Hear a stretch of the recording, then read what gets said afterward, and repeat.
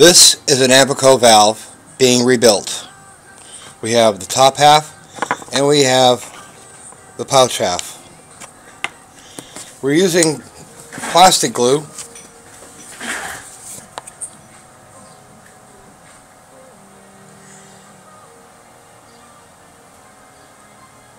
as you can see there, a pre-cut pouch, setting it down. Make sure you can get it centered as best you can. Then take our valve setter, press, and there you have it. I'm going to take this, and put it over with the rest of them. Right there. And those are the ones I've done so far. Now you have your valve. You have your pouch set in the bottom of your Ampico valve. And what you want to do is punch out 9/16 size pieces of tape. You set it in the center of your pouch, just like that. Then you take rubber cement and just a dab on your finger. You want to rub it in the leather. Do not get any on the wood. Okay. And once that sets up, you want to take Johnson & Johnson baby powder only, unscented. Sprinkle it on the pouch. After that, and then rub it around. Blow it off. And then remove your piece of tape. Peel it off. Then you'll have a bare spot where you can put your center piece of new cardboard that was in the original pouch. You don't want to reuse the old ones because they are warped. Okay, but once you've got that, you glue it down with your plastic glue in the center, and then you're ready to close this up with hot glue, and that'll be next on the other video. Thank you. Here's your Ampico valve lock.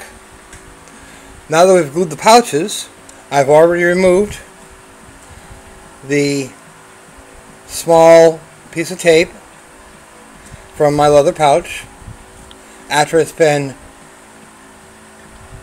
I had rubber cement on it, then some baby powder, and now we're going to put in our center discs, which are 3/4 inch in diameter, and they are the equivalent to 20 thousandths of thickness. That's two of them in my hand.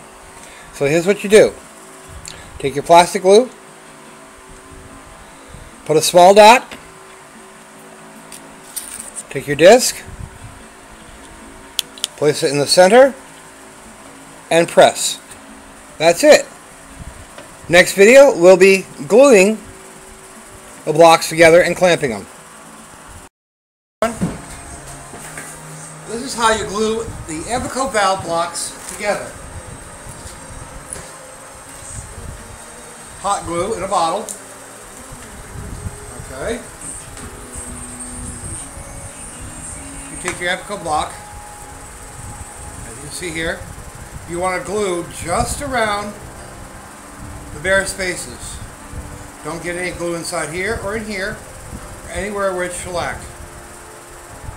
Okay.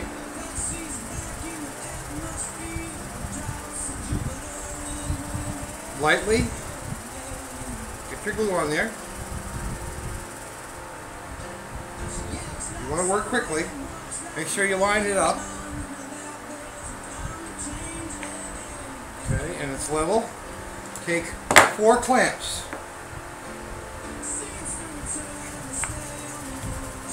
One clamp in the front, making sure it's even and level still. One clamp in the back. Now, as you see, it's squeezed it. You think it's red? It's good? No. Take another clamp. Clamp on the side. Take another clamp. Clamp on the side. Let that set for 24 hours. Do not disturb it. Okay. You can stack them up to 10 in height,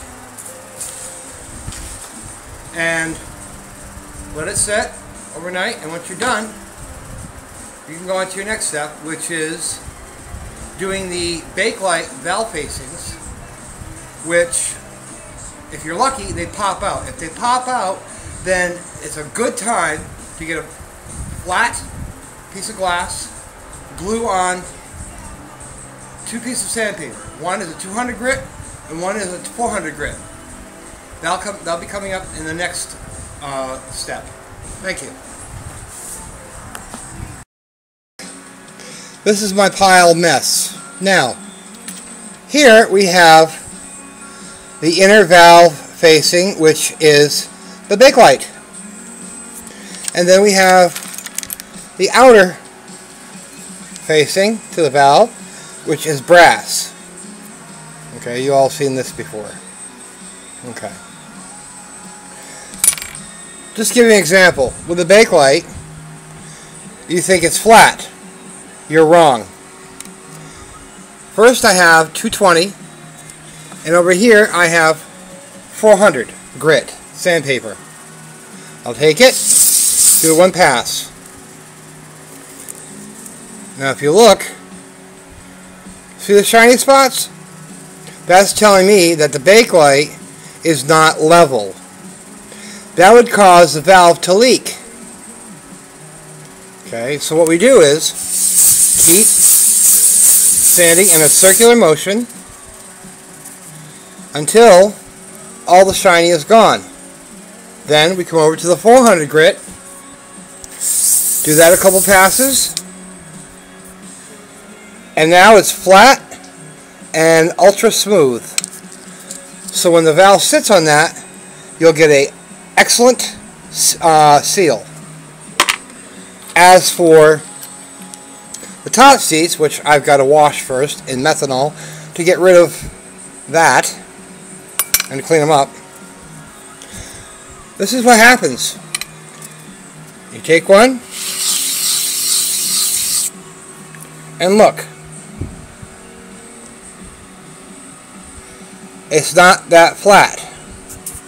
So we will circular part again. We look again. Okay, it's flat. We'll come over to here now, to the 400 grit. Give it a nice, good pressing and rubbing. And there we go. Nice and shiny and smooth. That's how it's done. You do that with all of those, and you'll have a perfect seal with your valves when you're done. Thank you for watching, and this is how you rebuild Ampico valve blocks.